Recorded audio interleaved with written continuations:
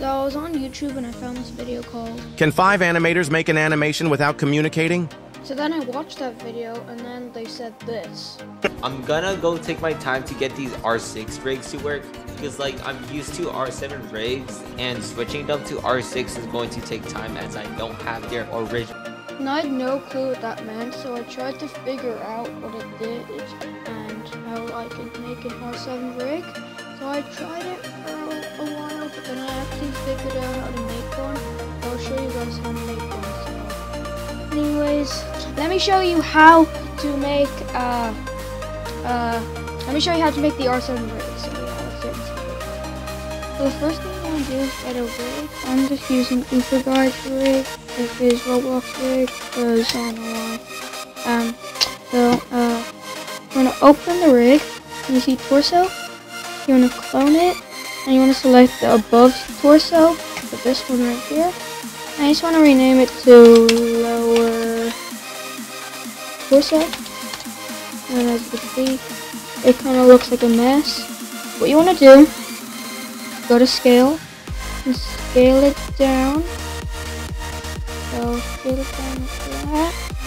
And then we can scale it out like this. That, just so it's easier to select when we're animating. And yes, I do know it looks ugly. You are able to change the material. It's gonna make it smooth plastic. And see, it's a lot more smooth. And you're able to change the color if you want. But I want to keep it like this. And I'll tell you how to make sure this doesn't show when you're recording your animation. So what we're gonna do is you're gonna delete. You want to open the lower torso and you want to select everything inside it and delete everything inside it. Then you want to open the torso and you want to click left hip, right hip, and select all the welds that are there. And you just want to delete them, and you can delete the welds if there's any. And as you can see, your rig should look like this. Now, this is where we're going to need to use rig edit. Just before, you want to open the humanoid root part and delete the root joint. And then you want to go to plugins and find rig edit. You want to select the rig, and then it should open like this. So you want to select the humanoid root part and lower torso.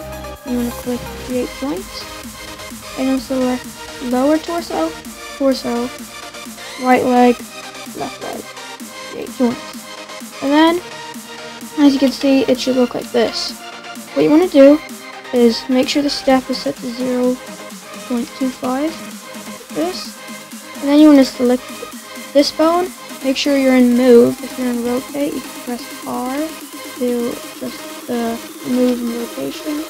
And you just want to move this up. And then you just want to move it. Okay, so you just want to move it up. Then move it just to like in the corners, so about like there. You want to do the same with the other one. There. And just it. So it should look like this. And just before we're able to continue animating, like this part in the middle, and just move that slightly above this one down here. And then we should be done, so you can close rig edit, and go to Moon Animator, select your rig, do a new rig animation, and then you can see lower rig works. We're able to move the lower torso. We're able to do whatever we want with this animation. So I'll just make a quick animation real quick. I just made this animation in like 3 minutes, but this is what it looks like. So yeah, you're able to do pretty much whatever you want with R7 rigs, but as you can see, the thing down here looks kind of ugly, so remove that, select your rig, and click lower torso. Don't delete it, but you see in the properties, just transparency, and set that all the way to 1, and boom, it looks like there's no lower torso at all. And you're still able to select it when animating, you just have to figure out where it is.